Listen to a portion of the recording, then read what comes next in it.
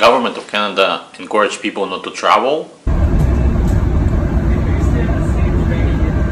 They have created a lot of obstacles on the way for Canadians to travel abroad, especially for leisure purposes, for tourism. But still people need to travel, especially with our closest country that we share border with. It's the United States of America, and many people in Canada, they have a lot of relatives there, they have businesses there, and I had to travel recently. It was a business trip. I just want to share my experience, and maybe some tips would be helpful for people who will be in the same boat, who would need to travel, who would need to have a trip to the States. For other countries it could be a little bit different. I just want to share my experience with this recent travel to the States. So I was flying from Toronto, and in order to fly to the States you have to get a COVID test. Here in Ontario you can't use your health insurance in order to get COVID tested for travel purposes. If you have symptoms, you can go to Shoppers Drug Mart or to the hospital, and then you can get tested. But if you want to get tested for travel, you have to go to special lab and pay money for PCR test. But I learned recently that if you have a tickets already, you can book an appointment for COVID test in Toronto Pearson Airport. You can go online on Toronto Pearson Airport website, and there's a big banner advertising the COVID test, and you can book it and it's free. So I booked the appointment. I was flying on Saturday. I booked an appointment for COVID test Friday morning, and they promised that you will get a result within 12 hours. So I went there. There was a big line. I was waiting in the line for about an hour to get tested. So I got my test and I came home, and I got a result within about 4 or 5 hours. So it was even quicker than I was expecting. It was negative, so I was fine. And next day in the morning I went to the airport to fly. And you know, I was expecting that the airport, the flight would be half empty.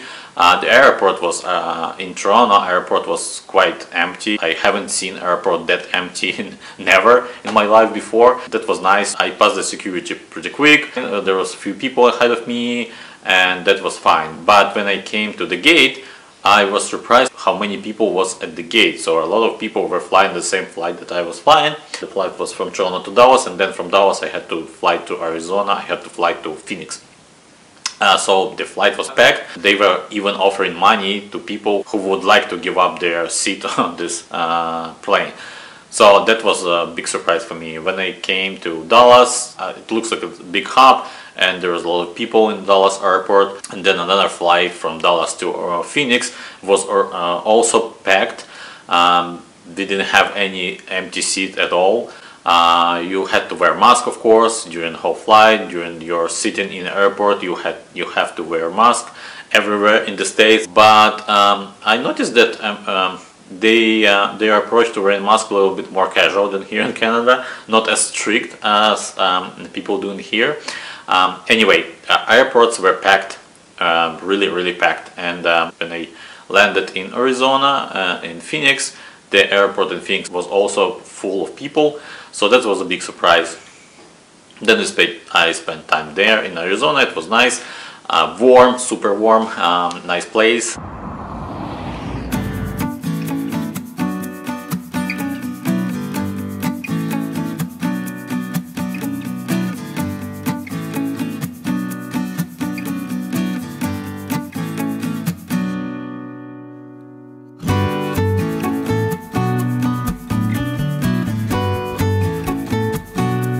So on the flight back, I did the same. I was looking for a test because in order to get into Canada, you have to get tested as well. Different tests that you can get in order to get to Canada. PCR is like, I think, the most common, the most safer to do. And I was looking for a place to do a test in Arizona, to do a test in Phoenix, and I found that probably the best way would be to go again to the airport in Phoenix and do the test there, because there they have like a walk-in option. You can walk in and you can do the test without even booking an appointment. As a matter of fact, you can book an appointment as well, but you can just walk in and they'll do the test for you with no problem. So I went there, I did my test. I did a rapid test. Canada is accepting this one also. It was really quick. I had 4 people in front of me. I was waiting in line for about maybe half an hour. Then I went inside. They did my test. It cost me 200 American dollars for this quick test to get result faster. So I got my result within 20 minutes. They said that about 40 minutes you have to wait, but I got it even faster. So I got my result. It was negative. Everything was fine. Another thing I want to mention, I bought insurance before traveling to the States. We always buy insurance when we travel to the States with family or for business, just in case. I buy a regular health travel insurance, but this time I bought something. I bought regular one, and plus I asked my insurance company to add special COVID insurance. So in case if I got tested positive and I will have to stay there for 14 days or 10 days, or I don't remember how many days you have to stay in the States if you have got tested positive. So I asked for this extra insurance, and that would cover your staying in a hotel, so you don't have to pay out of your pocket. If you get tested, you would need to spend some time in some hotel somewhere to be isolated in a quarantine. This special COVID insurance covers this, supposed to cover these expenses. Thank God nothing happened. I got my negative result, so I was okay to fly. And before I was flying to the States, that's the important thing. I knew that when you're flying into Canada, you have to stay in the hotel for 3 days while you waiting for the result of your test, which you're supposed to get at the border. So you have to have your test before entering Canada, then you have to get another test right after you enter Canada, and you have to wait for this test result in the hotel. That's most annoying part for most people, because you have to spend your money, $2,000, to stay in for 3 days in the hotel, and it's not like luxury hotel, it's just a regular hotel which government choose for you. I didn't feel safe to stay in a hotel with a lot of people that I don't know. I better spend this quarantine time at home, and so the option I choose to fly to Buffalo. And then, because we live in Toronto area, so I choose to fly to Buffalo, and then I just took an Uber to get to Rainbow Bridge, and then at the Rainbow Bridge I just crossed the border on my foot. A lot of Canadians do the same thing right now. As a matter of fact, it was at almost midnight when I was crossing the border, and there was another person with me, another Canadian, who was trying to get home. My wife met me with the car, and we drove home safely. So I'm still in the quarantine. This is my 11th day in the quarantine, and I'm waiting for the day that I can go out finally.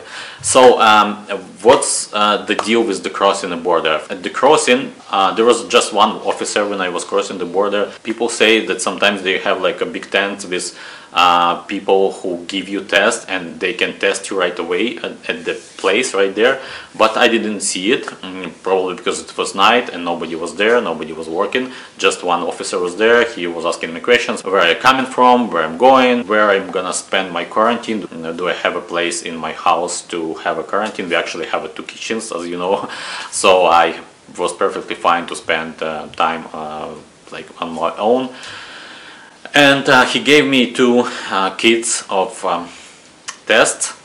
One test you have to do right away when you're coming home, so I did it next day. We came in the middle of the night, so I did the same day when I came home, but just during the day. You have to book an appointment for doing the test, and then you will have on the screen you have a nurse who will explain you what to do with this kit, how to take a test.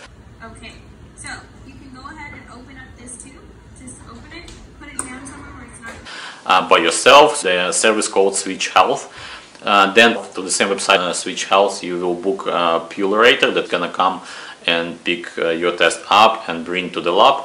It's all free, you don't have to pay for it. And then you will get notification when your test is available.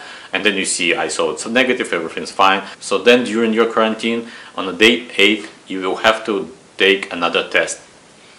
And the same way, you book an appointment, you have a nurse who will explain what to do, you do your test, you book your pullorator, they come in and they grab and test. I'm still waiting for the result of this test.